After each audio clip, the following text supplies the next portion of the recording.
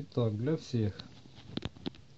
Значит, у нас БПХ регулируемая, выходной транзистор шима, шим-регулятор, кулер охлаждающий, ТВС телевизора 15. Это у нас умножитель, розрядничек, два конденсатора, с телевизора конденсатор, еще один разрядник. Чем меньше там зазор, тем больше мощность на выходе. Вот такой у нас индуктор намотанный. Что-то резкость пропадает. В два ряда туда и обратно, и два выхода.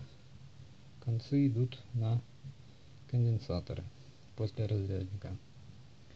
Так, дальше. Лампочка у нас без волоска. Волосок оборванный.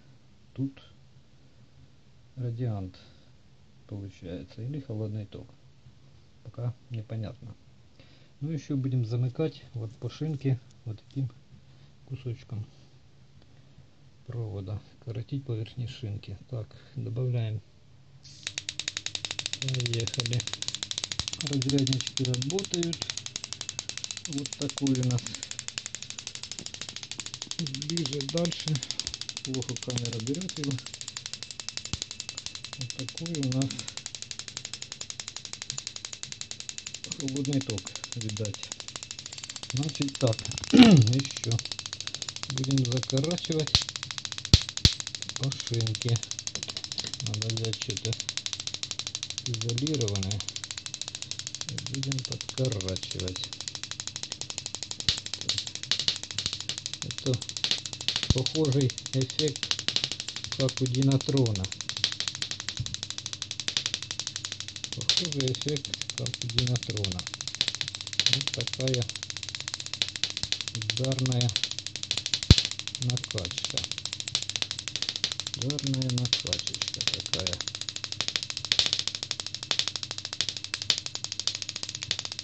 Все искры летят. Ударная накачечка.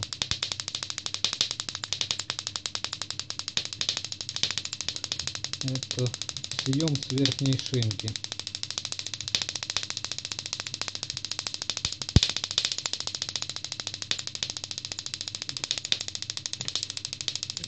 Надо давить хорошо. Так.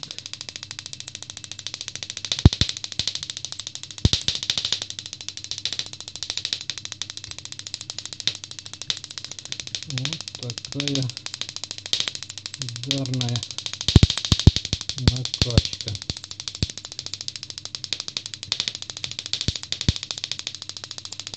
Я закорачиваю плоскогубчиками. Так, ну и плюс по обмоточке у нас идет холодный ток. Можно питанием, чтобы шим не трогать, можно питанием регулировать больше и меньше частоту. Ну, почему-то камера не берет, не может снять толком этот ток. Так и по Тесле описано, что ее снять тяжело, сфотографировать. Видать, это и есть, вот от руки отражается, видать, и есть этот холодный ток. Ничего-то камера его снять не может. Лампочка. Так, выключаем. Убираем питание. Лампочка без волоска. Сейчас резкость наведется. Волоска здесь нету. Вот он лежит отбитый.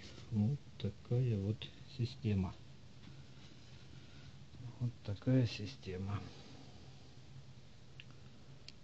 Ждем комментариев на эту тему. Кто что подскажет.